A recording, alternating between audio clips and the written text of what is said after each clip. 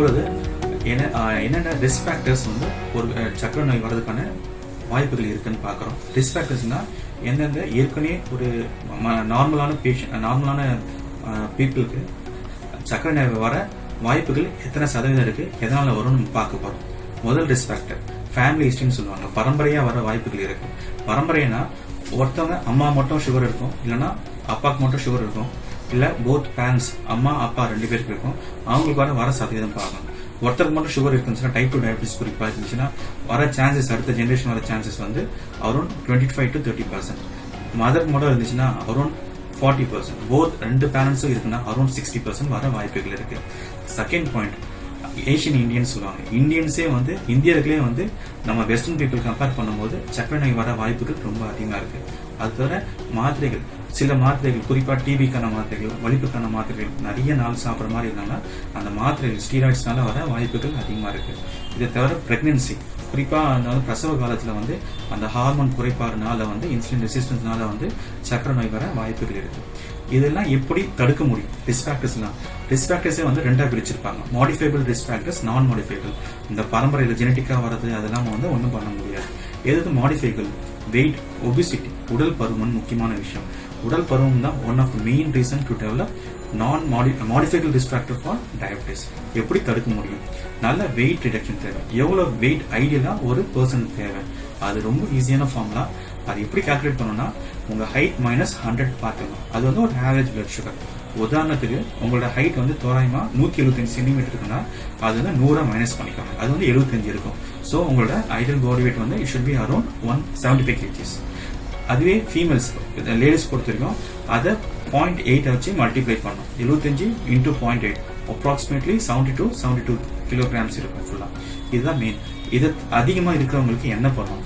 குறைஞ்சபட்சம் 5% பிளட் அவங்களோட வெயிட்டை கம்மி பண்ணாலே சுகர் நோய் வராம தடுக்கிறதுக்கும், பிபி கம்மியா இருக்கும், கொலஸ்ட்ரால் கம்மியா இருக்கும். இது ஹார்ட்டுக்கு ரொம்ப நல்லது ஃபுல்லா. இதை தவிர உணவு முறையில என்ன மாதிரி உணவு முறை பார்க்கணும்? நிறைய மாவுசத்து உள்ள பொருட்களா சாப்பிடறத அவாய்ட் பண்ணிக்கணும். நம்ம சாப்பிட்ற உணவுல ஒரு தட்டு எடுத்தீங்கன்னா குறைஞ்சது அதுல 55% வந்து மாவுசத்து உள்ள இருக்கணும், கார்போஹைட்ரேட்ஸ் சொல்றாங்க. 10-25% வந்து புரோட்டீன்ஸ் இருக்கணும், புரசத்துன்னு சொல்லுவாங்க. அதே மாதிரி 10-15% வந்து ஃபேட்ஸ் இருக்கணும். கூடவே ஃபைபர் கண்டென்ட் அரௌண்ட் 14 கிராம் இருக்கணும் ஃபார் எவ்ரி 1000 கலோரிஸ் ஆஃப் சாப்பிட்ற உணவு முறையில. இது எல்லாமே நம்ம தொடர்ச்சியா ஃபாலோ பண்ணிக்கலாம். நம்ம அந்த ரிஸ்க் ஃபேக்டர்ஸ் எல்லாம் வந்து நம்ம முடிஞ்ச அளவுக்கு மாடிஃபை பண்ணிட்டு சுகர் வராம, சக்கரை நோய் வராம நம்மளால தடுக்க முடியும்.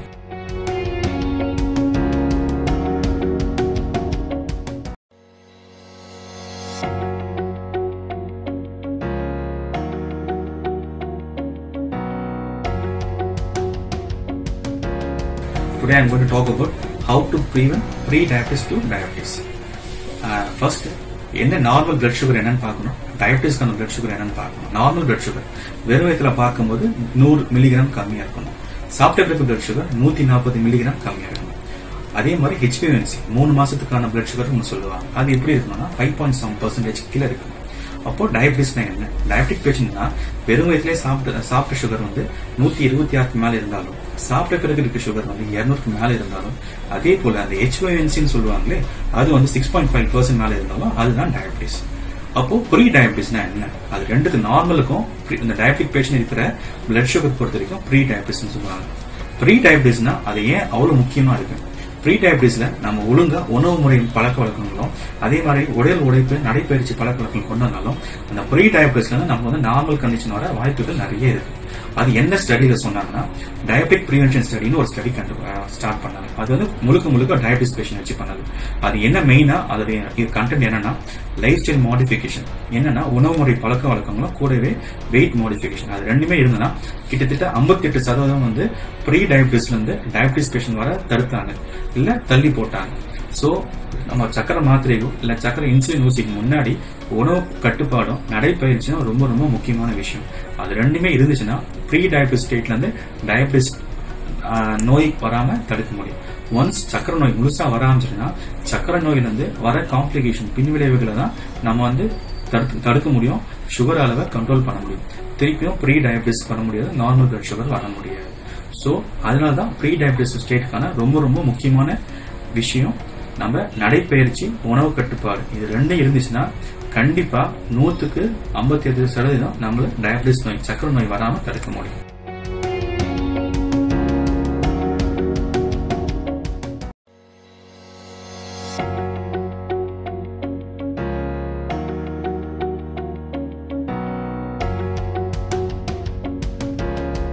இன்று சக்கரை நோயை தடுக்க என்னென்ன உணவு முறை பழக்கவழக்கங்கள் நம்ம மேற்கொள்ளணும்னு நம்ம பார்க்க போறோம்.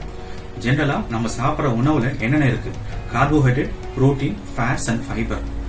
தமிழ்ல கார்போஹைட்ரேட்னா மாவு சத்து, புரோட்டீன் புரசத்து, ஃபேட் கொழுப்பு சத்து, ஃபைபர் நார் சத்து. இது எந்தெந்த அளவுக்கு இருக்கணும் நம்ம முக்கியமா பார்க்கணும். கார்போஹைட்ரேட்ஸ் பொறுத்த வரைக்கும் 40ல இருந்து 55% இருக்கணும் நம்ம சாப்பிட்ற உணவு. புரோட்டீன் சத்து பொறுத்த வரைக்கும் 10ல இருந்து 25% இருக்கு. கொழுப்பு சத்து பொறுத்த வரைக்கும் 10ல இருந்து 15% இருக்கணும்.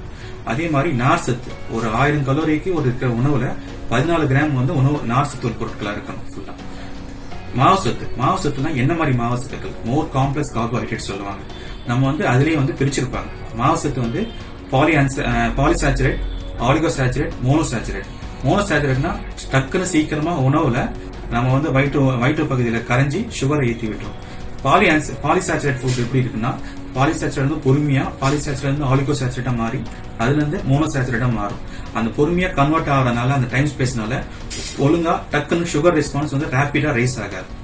அது மெயின். சோ நம்ம சாப்பிட்ற பொருட்கள் எல்லாமே பாலிசாச்சுரேட் இருக்கிற உணவா இருந்துச்சுன்னா நல்லா இருக்கும். கார்போஹைட்ரேட் சம்பந்தமா, புரோட்டீன் சம்பந்தமா எப்படின்னா ஹோல் கிரெயின்ஸ் ப்ரிஃபர் பண்ணும். சரிங்களா? ஒரு எக்ஸாம்பிள் பிரவுன் ரைஸ் நம்ம ஒயிட் ரைஸ் கம்பேர் பண்ணாம பிரவுன் ரைஸ் நம்ம சூஸ் பண்ணிக்கலாம். அதே மாதிரி நார்மல் பிளான்ட் புரோட்டீன் நம்ம சூஸ் பண்ணிக்கலாம். அனிமல் புரோட்டீனோட பிளான்ட் புரோட்டீன் ரொம்ப நல்லது. ஃபேட் பொறுத்த வரைக்கும் என்ன மாதிரி ஃபேட் யூஸ் பண்ணிக்கலாம்? அதுலயே சேச்சுரேட்டட் ஃபேட் இருக்கு, பாலி அன்சாச்சுரேட் ஃபேட் இருக்கு. அந்த பாலி அன்சாச்சுரேட் ஃபேட்ல ஒரு பகுதி தான் மோனோ அன்சாச்சுரேட் ஃபேட். முடிஞ்ச அளவுக்கு சேச்சுரேட்டட் ஃபேட் கொஞ்சம் கம்மி பண்ணிக்கணும். 5% கம்மி பண்ணிக்கலாம். அதுல பாலி அன்சாச்சுரேட் ஃபேட்ல 7ல இருந்து 10% நம்ம பண்ணிக்கலாம். ஃபைபர் கண்டென்ட் பொறுத்த வரைக்கும் ஃபார் எவ்ரி 1000 கலோரிஸ் 14 கிராம்ஸ்.